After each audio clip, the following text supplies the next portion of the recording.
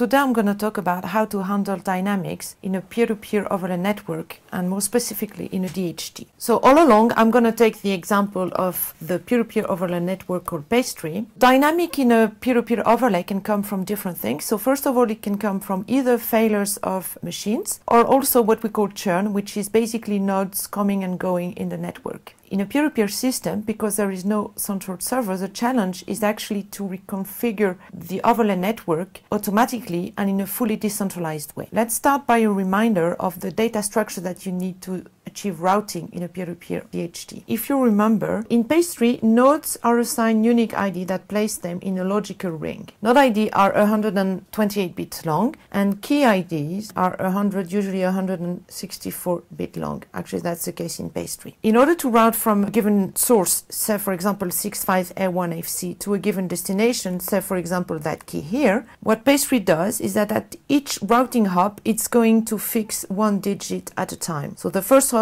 the message is going to be sent, so for example, to that node here, fixing the first digit, and then to another node fixing the second digit, and so on and so forth until it reaches the destination. So basically, at each step of the routing, we basically divide the naming space by 2 to the B. In order to achieve routing, we need a routing table, which is built as following. So say this is the example of node 65A1FC. First cell is going to contain a node starting with a ID starting with a 0, second here starting with a 1, and so on and so forth. The second row of the routing table is going to have one digit in common with the node itself. So say 60x something, 61 something, etc., and so on and so forth. Now the question when there is some dynamics is what happened first of all if one of the nodes, which is for example in the routing table, fails. The other question that we can ask is what happened if there are some empty cell in the routing table.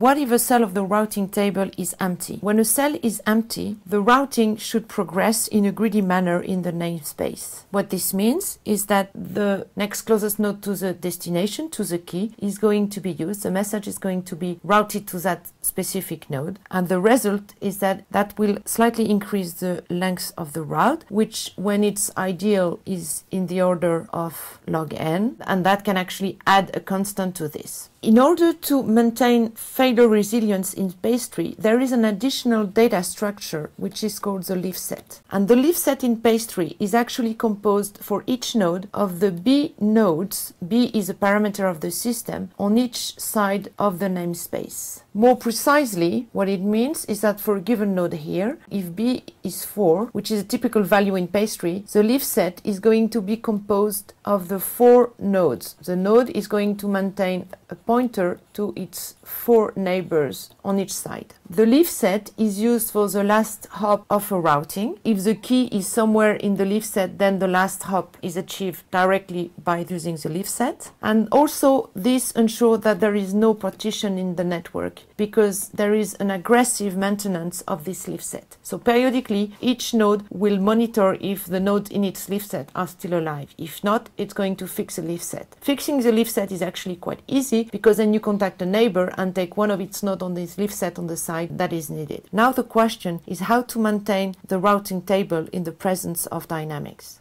So the first tool that exists in Pastry is that periodically each node will use a gossip-based protocol to exchange some nodes. To do this, periodically each node will pick at random a line in its routing table, then a node in that line, and those two nodes will exchange their entire line of the routing table. So if one of the nodes had an empty cell in its routing table, it can then take the equivalent node on the other node after the exchange. Dynamics in such a network can involve 2 operations. One is the node removal and the other one is the node insertion. So let's talk first about the node removal. So a node removal can be a failure or can also be a voluntary departure. In the case of a voluntary departure, when the node leaves, it's going to inform the leaf set, so the member of its leaf set. so that the leaf set can be fixed automatically. The routing table are going to be fixed lazily. The fact that the routing table is fixed in a lazy manner means that whenever a node that has left the system is encountered during a routing operation, it's going to be fixed at that moment. So say that this node RLD is the entry of the routing table of a node A to repair. A will contact another entry at random from the same line L, so that I is actually different from D. So the node is going to be RLI. So now A is going to ask B to provide it with the node that is present in its corresponding entry, and then it's going to fix that entry with exactly the same node X. Note that if that cell is also empty, then A will contact another entry in the same line, or otherwise it will contact another entry for a different line until it finds a node. So in case of failure, this actually happens exactly the same way. So when a node disappears, then the neighbor are going to notice this and then are going to fix the leaf set. Fixing the leaf set is easy because they can use the leaf set of their member of their own leaf set to fix the whole.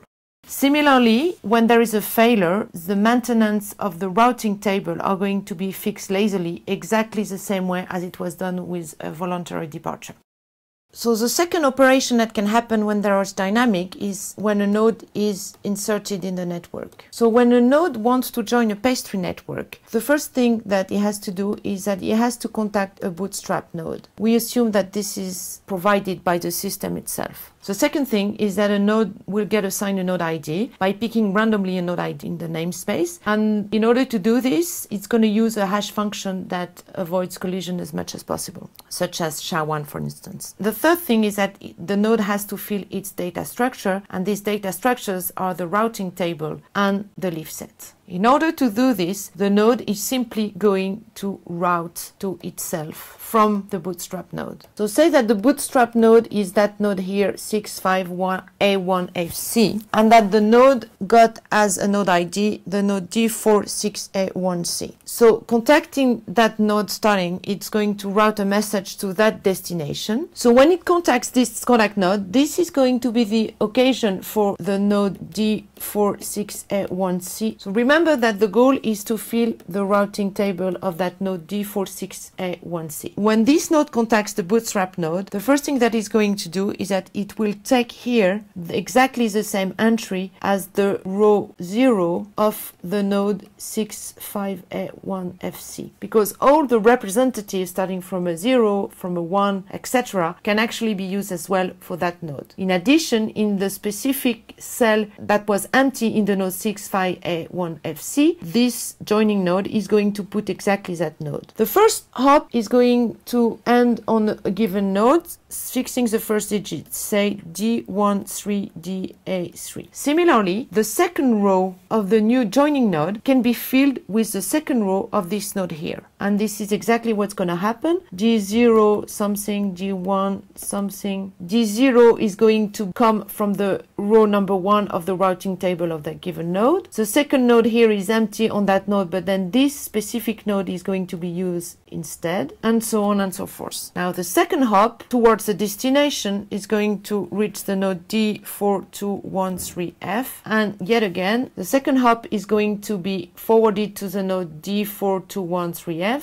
fixing the two first digits, and then the third row of the routing table of that node here is going to be used to fill the third row of the joining node. Exactly the same way, D40 something is going to come from the node D4213F, D41, etc. And then instead of the empty cell, we will put this exact node here as a representative for the D42 something, and so on and so forth. When the node has reached its destination, it will insert itself in the peer-to-peer overlay network. Now the routing table is filled as much as possible. The rest of the routing table would be fixed by the gossip-based algorithms where nodes exchange periodically some random lines of their routing tables. The other thing that the node has to do is that it has to fix a leaf set, where that's very easy because when you reach its destination, basically the last hop of the routing table had already its own leaf set, and this can be used to fix a leaf set of that node, and the same thing on the other side.